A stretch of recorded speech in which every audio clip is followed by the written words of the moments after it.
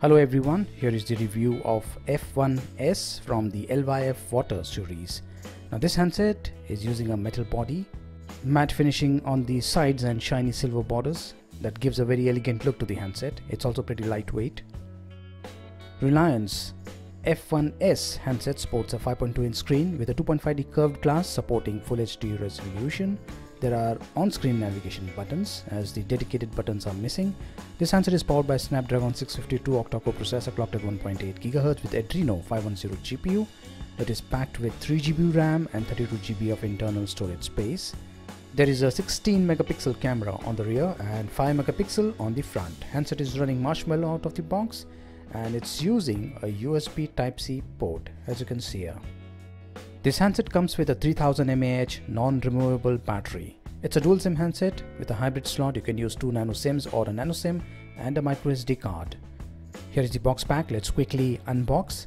Inside the box you will get the handset, SIM tray, ejector pin, user manual, a warranty card, USB Type-C data cable, standard quality earphone, extra earphone plug caps,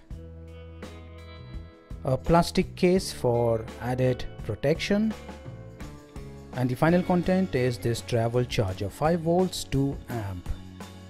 I'm using Reliance JioSIM and it's working. You can also see the LED notification lighting up.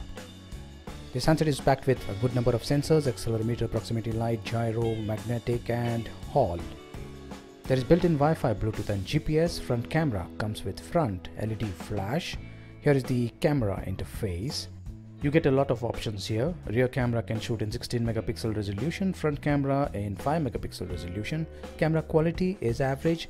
For sample images, visit my website. Link is mentioned in the description section below. This handset can record 4K videos and here is the sample 4K video. I am recording this video in 4K resolution.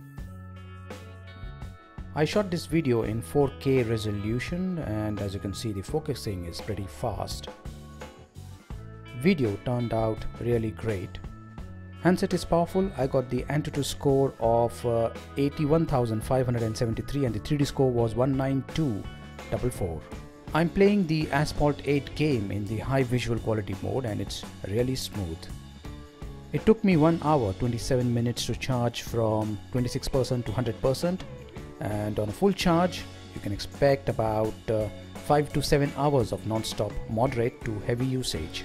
Performance is very good. Handset heats up but battery temperature is under control. The maximum battery temperature I encountered was 42 degrees.